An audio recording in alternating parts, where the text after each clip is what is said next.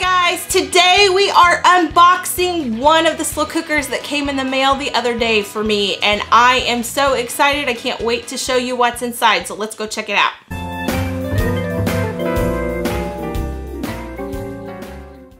So I'm really excited today because I'm finally going to get this slow cooker and another one I'm going to shoot here in a minute out of the box. They've been sitting over waiting for me to tape this, and today I was like, I really want to be cooking in these. I've got to sit down and show them what's inside the boxes. So today's first slow cooker that I'm going to do, well, actually, today's slow cooker that I'm going to do, the other slow cooker I got will be in another episode. And Mike's probably going to be cutting this out because this is pointless. All right. Stop laughing at me. I'm not laughing. Yes, you are. Okay. So I recently ordered 2 different Black & Decker slow cookers off of Amazon. This is not a sponsored post. Because of how much I love the Black & Decker Wi-Fi slow cooker that I got a long time ago or several months ago, I just love the quality. So I thought, I haven't tried any other Black & Decker slow cookers, so I'm going to give a few a try. And this one immediately caught my eye because it is for no cooking purposes whatsoever, but because it has a chalkboard on the outside of it. And I love our other chalkboard slow cooker that we have by Hamilton Beach. It's so fun to take to parties.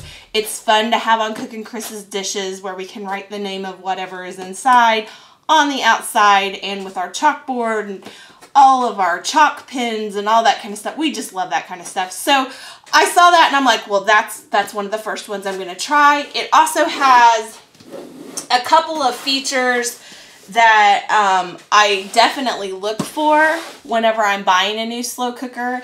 And one of those is that it is programmable. I love to have a programmable slow cooker because I feel like that gives me a little bit more options when I'm running errands and those kinds of things, that I can set it on a timer. And it also helps me remember that I have something cooking, because usually an alarm will go off and say when it's done. So the other things that it says it has is a rubber gasket to create a mess-proof seal. It has the stoneware liner that is dishwasher safe, and it's a 7-quart, and my largest slow cooker right now that I have is a 6-quart, so I'm excited about that. And I don't have a knife to cut this open, so I'll be right back.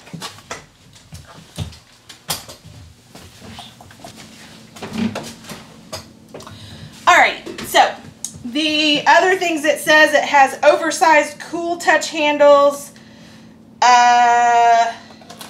locking wires, so we will see what that is. Oh, I think that means that it locks the handles.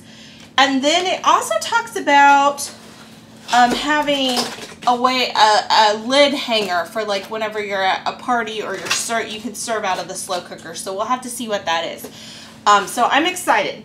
So we are going to open this up, see what we've got inside. So first and foremost is the manual. We'll set it over there. Ooh, this is interesting.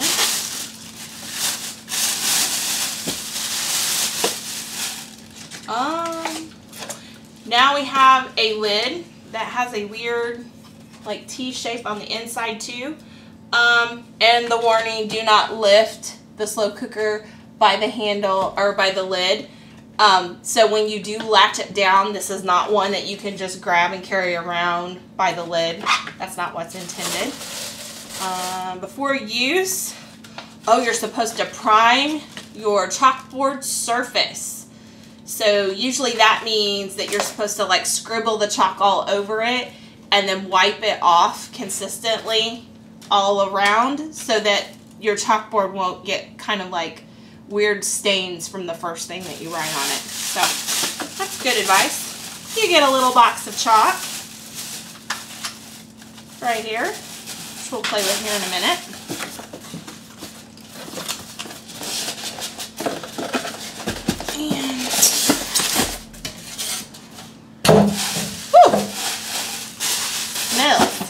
And a nice big 7-quart pot.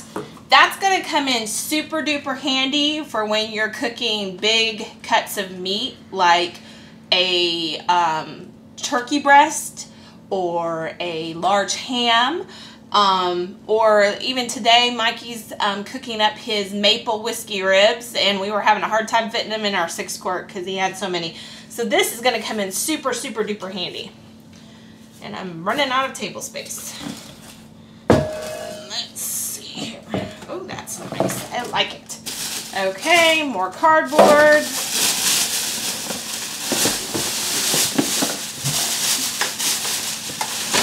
And here's our unit. I don't think there's anything else. I'm going to get rid of the box so we can actually see what we're doing here. Okay, so this is a little different from the Hamilton Beach slow cooker that has the chalkboard sides, because this is actually the unit that has the chalkboard. It is, it's not a panel that you take on and off. It's actually the body of the slow cooker. So that's interesting. I would dare say that that's probably going to get pretty hot to the touch too. So you're going to want to write your chalkboards whatever you want it to be, most likely before or after it cools off, but not while it's cooking or immediately following cooking. So like I said, this has where you can select the settings of warm, low, and high, and set the timer on here. Real simple panel. I really like it. I think that's one of the things I liked about my other Black & Decker was it just seemed really simple to use, and it seems substantial, sturdy. That's what I would say. Okay, so the way that this lid closes is the big wire clips like this, which are a very interesting model.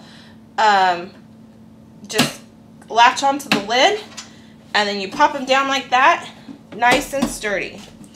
I don't see, there isn't a cord winder or anything like that, so there is that.